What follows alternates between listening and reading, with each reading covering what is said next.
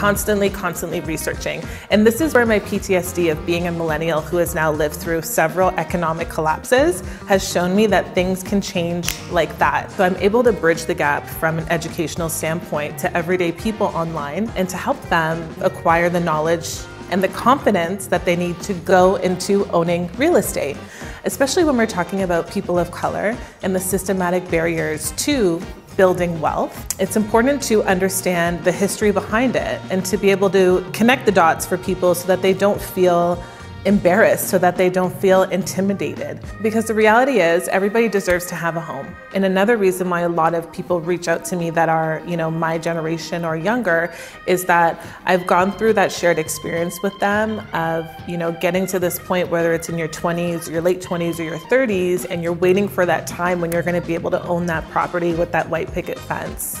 And it just doesn't happen.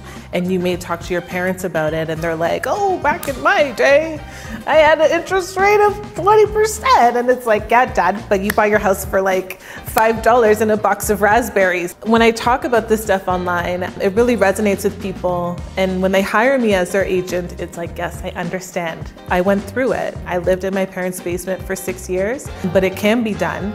But you definitely have to be in your hustle era.